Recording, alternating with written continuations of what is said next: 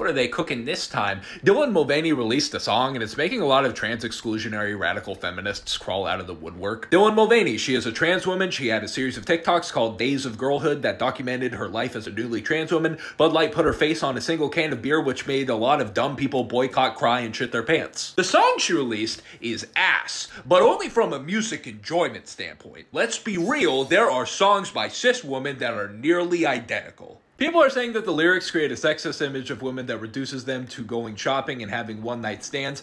Never mind if they have a problem when cis women make songs about that stuff, and TERFs are using it as an opportunity to do outreach and spread their brain rot ideology by hopping on this idea. We can and should have serious conversations about the impact of gendered stereotypes, but it's going to look fishy if the only time you want to have these conversations is when trans women are in the spotlight. You might just have some internalized transphobia. I want to eat that.